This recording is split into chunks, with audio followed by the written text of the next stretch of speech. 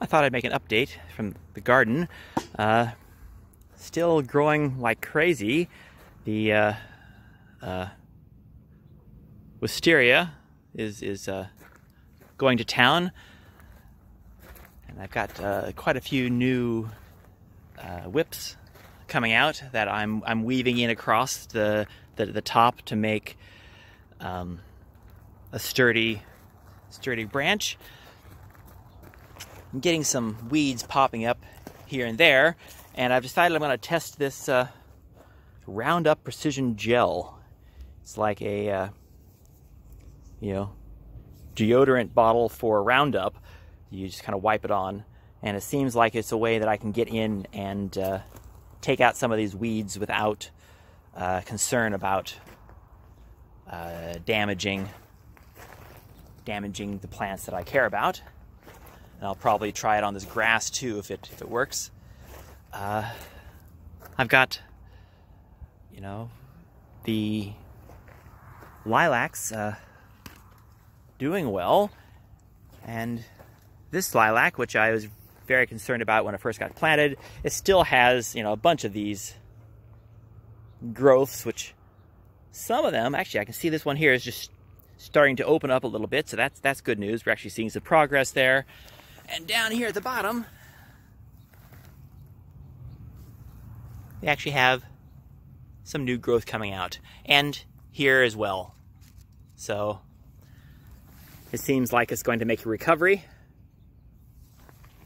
This other lilac, I haven't seen any new growth really, except that I still have these little buds that I'm expecting something to happen with. And lastly, this little, I think it's called the Tinkerbell, or something like that. We're actually getting little flowers out. So we'll see. I've never seen a lilac that blossoms in August, but perhaps this one does. Going to the hydrangea is getting a lot more pink. You can see a lot of pink on these blossoms now, here and here. Everyone else is doing well. This weeping pine, I think this is all new since being planted. We've got a couple of these that are extremely long. This, and I need to figure out kind of how I want to do the trimming on this. I haven't quite figured it out because I want to get growth coming out of all the sides, and I might actually wind up just taking this entire piece off and paring it down to just being a short tree and starting from scratch. But I probably won't do that till next year because I want it to have the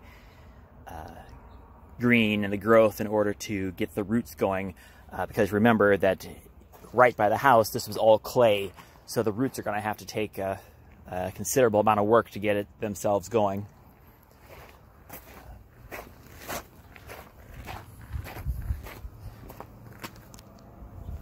The succulents are in very good shape. See down here in the base, I've got a lot of growth there. Got kind of a miniature flower coming out here. This didn't go very well, but this one's getting dried out, and same thing here. So I'll probably go through and cut the flowers out. This pink one, this was called, I can't remember, it was something party. So this one's gonna have big pink blossoms in the next week or so, and then this little carpeting succulent is going to town and really spreading out.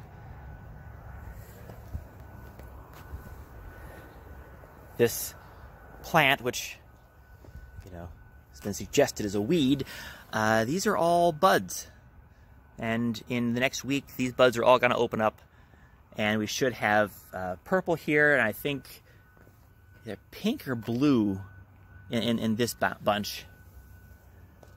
And of course the lawn has gone crazy. All the plants and the trees though are in pretty good shape. They're getting kind of a daily misting about 3 times a day.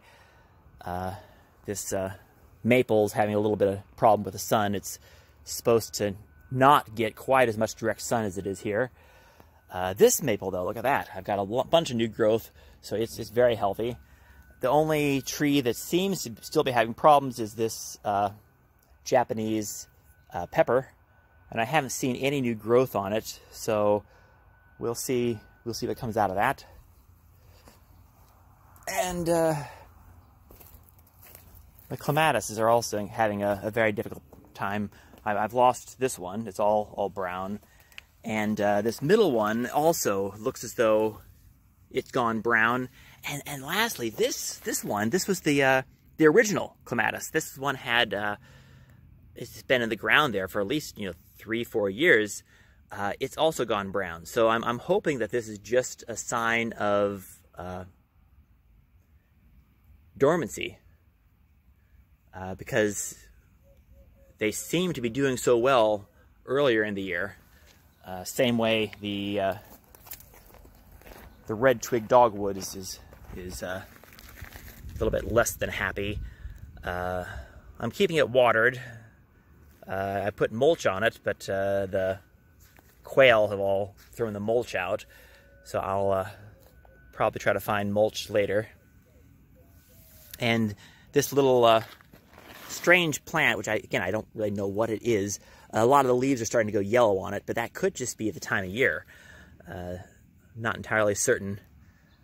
Or perhaps I have to take them out of this little nursery pot I made out of a milk container and plant them into a deeper pot so they can get some more legs on them in the roots. So that's the news from the garden.